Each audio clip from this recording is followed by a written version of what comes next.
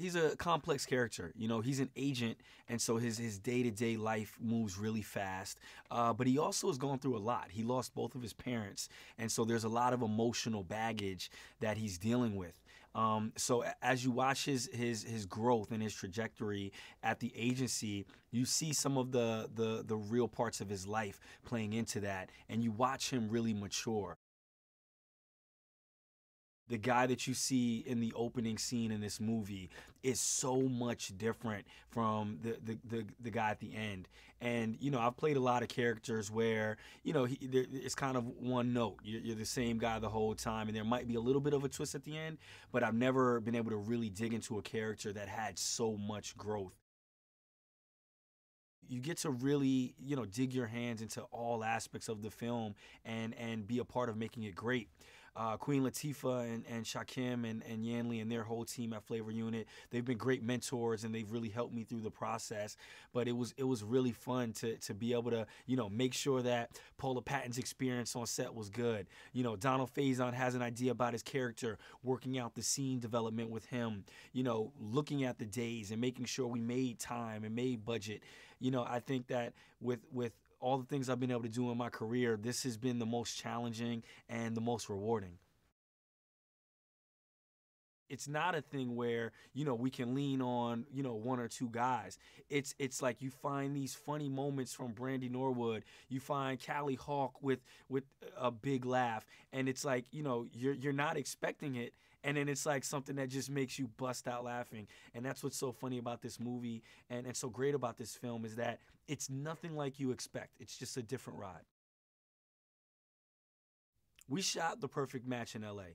And so many films nowadays are shot, you know, in Toronto, Atlanta, you know, New York, Montreal, just all over the world. It's almost like it's rare to shoot a movie actually in Hollywood.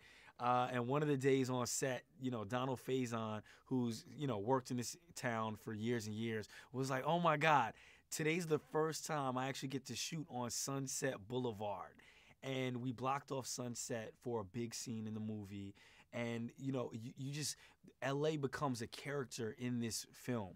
You know, one of my favorite scenes are Cassie and I were walking out of a Fat Burger right there on Santa Monica. And you can just feel the texture of the town.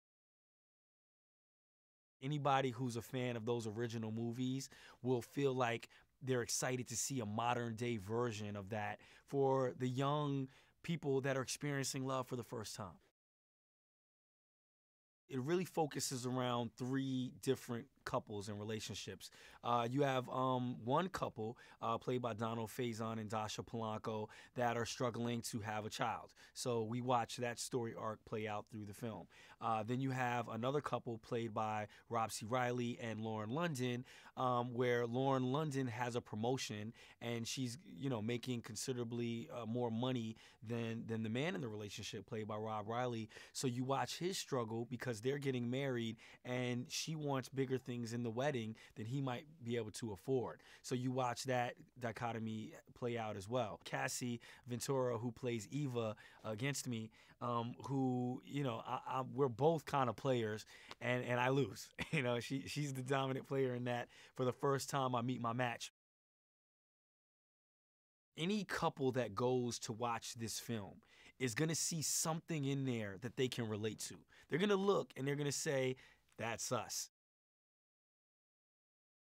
The thing people will be talking about when they leave, even more so than my performance or anybody else's performance in this film, is how much Cassie really just steals the show. And you know, from a producer standpoint, that you can't ask for anything more than your lead girl. You know, I mean, she kills it, and she's gonna work in this town from here on.